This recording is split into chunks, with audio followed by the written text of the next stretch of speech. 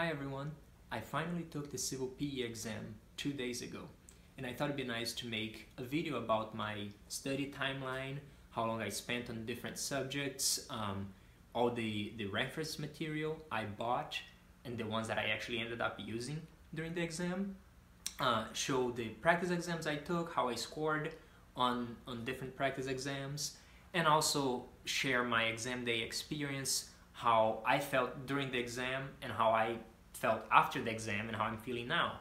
So I hope this video helps those who have just taken the exam or those who are planning to, or if you're planning to take the exam in the future.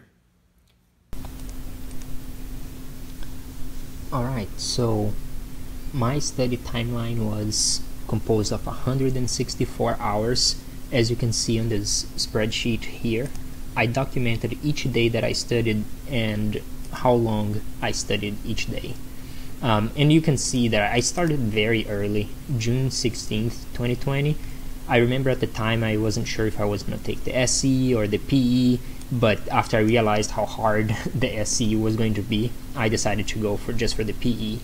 But I'm glad I started that early, and I started studying for the depth portion, which for me it was a structural portion, because even though I didn't have much time during the week because of work, I could just spend an hour a day or half an hour and just chip away at content. I remember I started with concrete design and then steel, and it took me a while until I'm just going to scroll down until I actually took a practice exam. So, and the first one I took was the NCES practice exam. And if I scroll up here, all these hours since when I started until the practice exam, these totals to about 100 hours up to the leading up to the NCES practice exam. I had not covered all the material just because I was solving, I used EET and I was solving all the EET questions, the practice questions. I did not take any course, but I was just following the material. And the results were not as I was expecting. The afternoon portion, when I took it, I did not have full 4 hours to take it, but I only got 25 out of 40 right. So that was only 63%, and I was hoping to get a higher score. And for the morning, I had not studied for the morning yet, and I decided to take an exam just to see where I was at. And for those, I had the School of PE notes, and I just used them, and I got 70% on the exam, so that made me feel better about the morning, so I didn't spend as much time studying for the morning. And I'll tell you later why I think that hurt me a little bit, because I think I thought that I was going to do okay in the morning, or I was going to feel better in the morning, not studying as much, just because in the practice exam I was doing better. But you see that later on when I took another morning exam, I was still not doing well in the morning. But from that point on, I was just reviewing the exam, the subjects I got wrong, and then on March 28th, I took my second exam, and this was just the afternoon. Since I had scored less in the afternoon, I wanted to take another afternoon exam after I studied those subjects and see how I did. Now, as a fair warning, these other exams that are not from NCES, they are way harder than the NCES practice exams. And I found that out when I took this PPI practice exam, and I again scored the same score, even though I had studied even more subjects. So I reviewed that exam again and still had not studied much for the morning, besides just reviewing what I had gotten wrong in the morning. And this Michael Lindeberg practice exam here, I'm going to put it on the screen here. It's also a very hard practice exam for the morning, and I scored now even lower, 52%. And then this other PM practice exam, 58%. So those were very low, and I was very discouraged when I was taking those exams. So if you're studying for the PE, or you're thinking about it and you want to take these practice exams, I think they're still good because they have some very in-depth questions that you probably won't find in the exam, but if you know how to solve them, it means that you've covered that subject very well. And if there are conceptual questions around that subject, you'd be able to answer them. And then I reviewed that exam once again, and the weekend before the exam, which was April 17th, I found out about this website from a friend called civilpepractice.com. I'm not affiliated with any of these study prep schools or material, but I could get a free trial, and they had a free exam, so you can check them out.